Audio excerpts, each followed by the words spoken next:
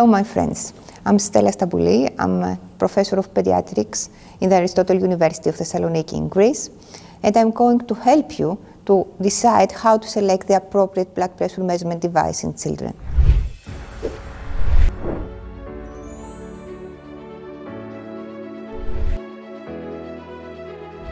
How to select the appropriate blood pressure measurement device in children. In order to select an appropriate blood pressure device, you should consider first the child's age and then if the device is validated in children.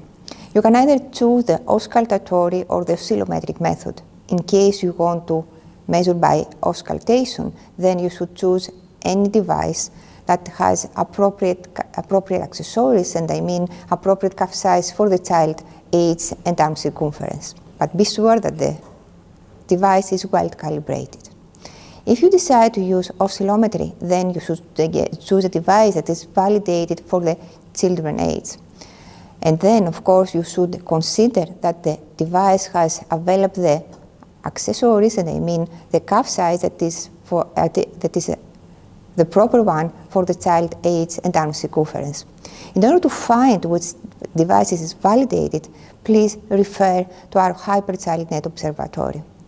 And please remember that choosing the best device and the appropriate device is important to have accurate blood pressure measurement in our children, because equipment is one important issue when you measure blood pressure levels in children and adolescents. If you have any questions after watching this video, please ask us, or if you like it, you can subscribe to our channel.